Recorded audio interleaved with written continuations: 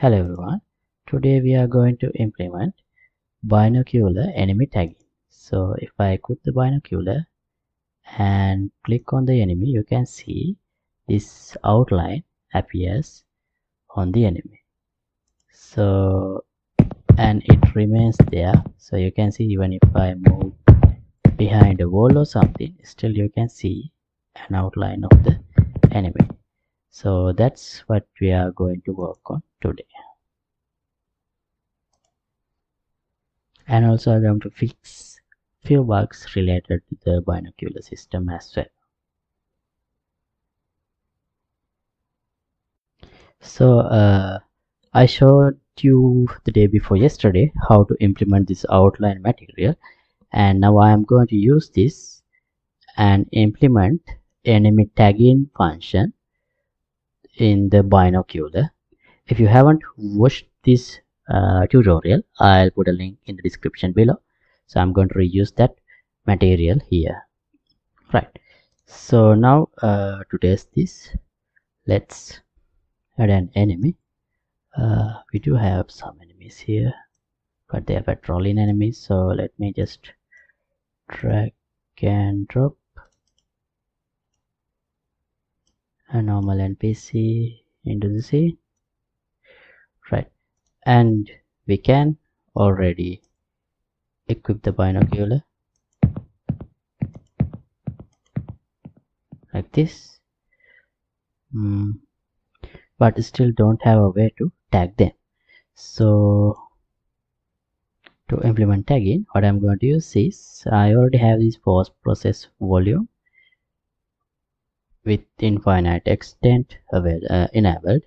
So here I'm going to add that outline post process material we implemented previously.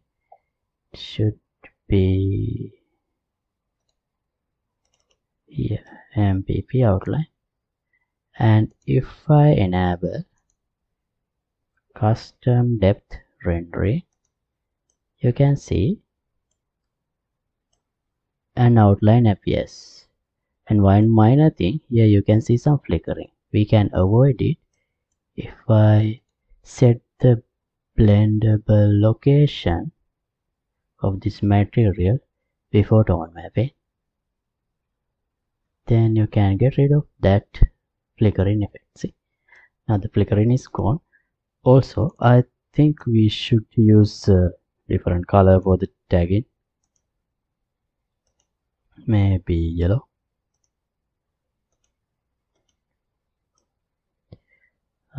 On red it's not very clear, yeah, but we can still see it. Now white seems to be good. Okay, so now let me disable render custom depth parse, and here let's go to the main character blueprint, ALS animan here. So do we have an interface that is suitable for implementing tagging? We don't. I can actually add another function to maybe CLMB pair character and to implement tagging, but I'm not going to do that because later on I'm planning to implement tagging for other objects, other inanimate objects like explosive barrels, so towers, things like that. So if I implement tagging function in this BPI character interface, then it's not suitable. So let's add another interface. Let's create another interface here. They have damageable, throwable, interactable. Let's add something called taggable. Blueprint interface BPI taggable. Alright, so now here tag, let's implement a function called tag on tag. Now let's use toggle tag. Okay, so with a boolean we can inform whether to enable or disable the tag, right? Default value, let's say enable.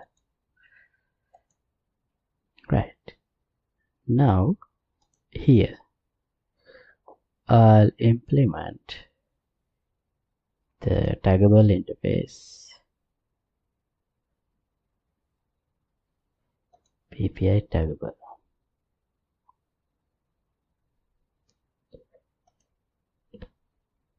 And where should we implement it?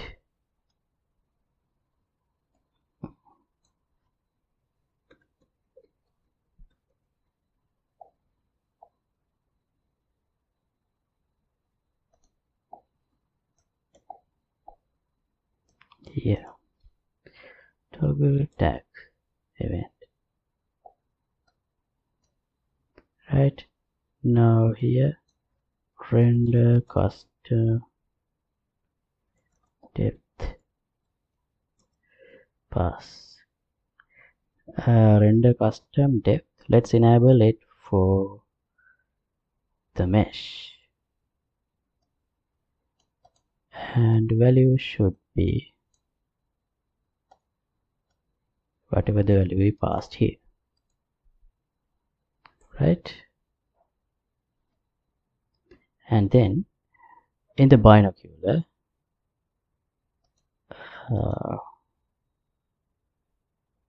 let me open the binocular.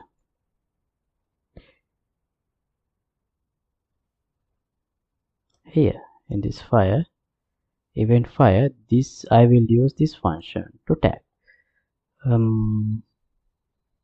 But we need to detect the character who would be hidden from the middle of the camera, just like when we detect the hits in the guns. So we have to use the same function for that. Where is fire?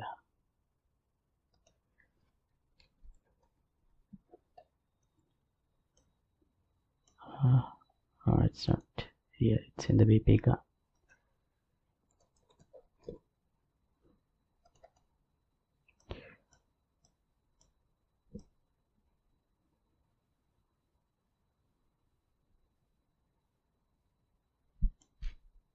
So the fire function works like this. The important part is getting the character we hit. Actually that happens in the emit bullet here, in this emit bullet function. Here we detect the character we hit using this get target location. This is the function that gives us through the camera in the straightforward what's the location that we are looking at. So let's take a look at that get target location. It should be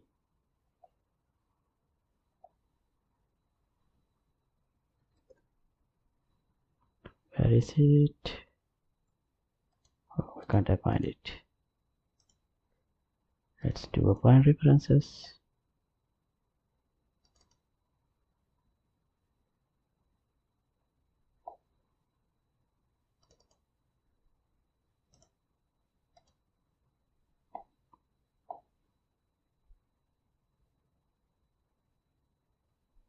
Ah, wait.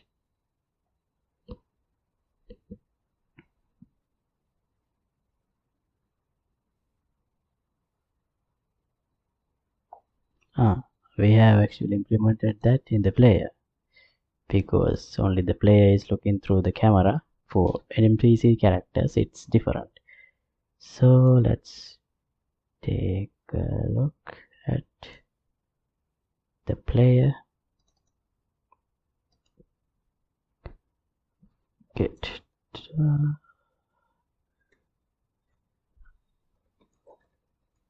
no, I haven't implemented it there.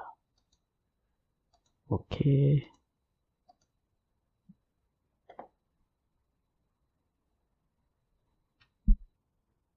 Alright, it's in the base character. See, get target location. If it is player controlled, we get the player controller's middle point, and yeah, this is where we detect. Alright, so we get a very far away point, right? So we can use this. How? Here we can get a character. So this should give us a reference to the character who is holding the binocular. Get target location.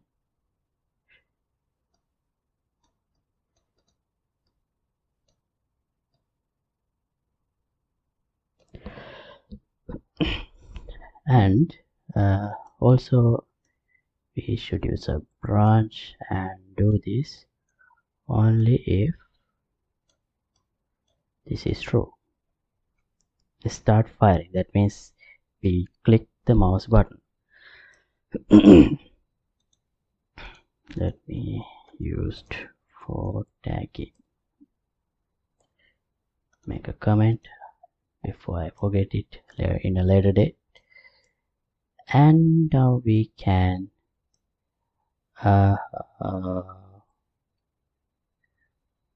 do a line trace.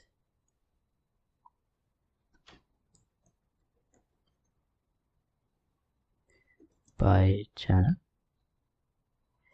a starting point would be well, getting the location of the gun mesh should be fine. Sorry, not the gun mesh, binoculars. Get world location and that should be the start, and then target location. I think we can use the visibility channel, should be fine.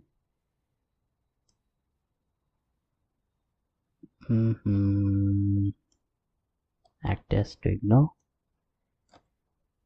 Let's make an array and put the character just in case if we are going to tag ourselves. And then on the out hit, if we have a valid hit, we can break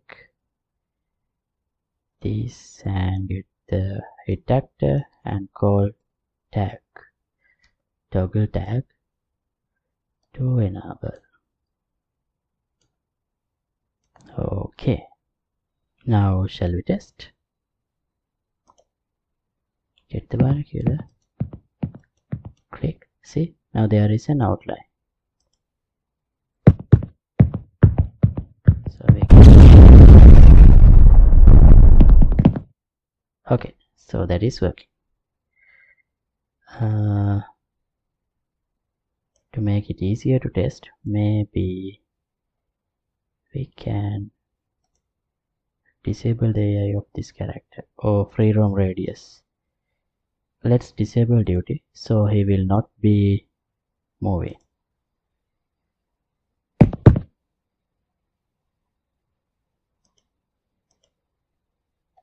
See, right? So just like that, we can tag the character. Then we can see him through objects as well. Alright, so that's all I wanted to implement for today. And also there is one small issue I noticed with the binocular, is that actually that issue is present with the sniper as well. I only noticed it recently. So if I go into the zoom in mode in the binocular, and if I switch weapon, you can see I switch the weapon, but still I have this view, the binocular view. So to fix that, in the parent of binocular, which is gun, and here also I haven't implemented the required function, we have this toggle gun. So basically what it does is, when we switch the weapon, I think we call this, as I remember, so there we do remove this gun widget. Yeah, that's correct. But for the sniper, we have two widgets. So let's again implement toggle gun. Oh, sorry. Toggle gun event. We still need to call the parent function of this, and then we have this scope widget heads to validated get just in case, and if this is unequipped, let's have a branch.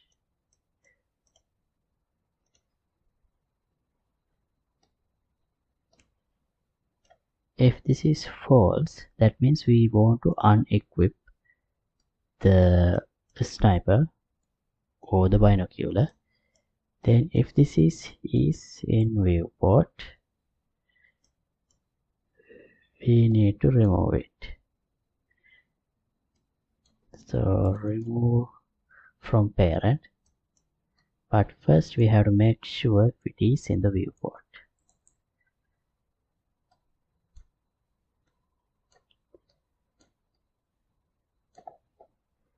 Alright, I think that should fix that issue. Let's see. If I switch, oh, still not.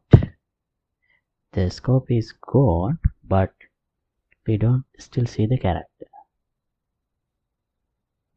Oh, actually we have correctly implemented when we equip and unequip.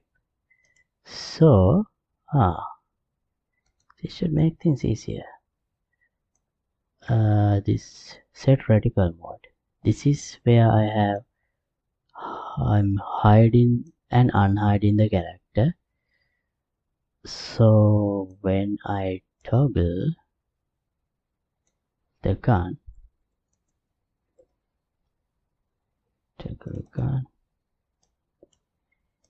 maybe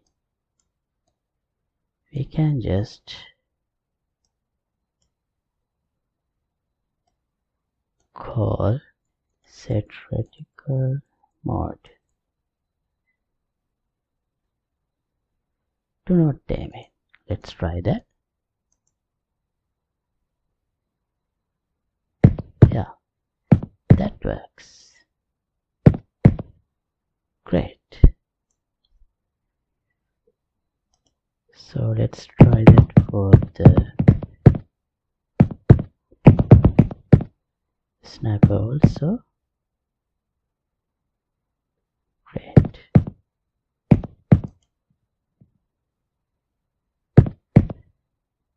Okay, everything works perfectly. Alright, so I'm going to stop this episode right here, and thanks for watching. As always, project files will be available for the download.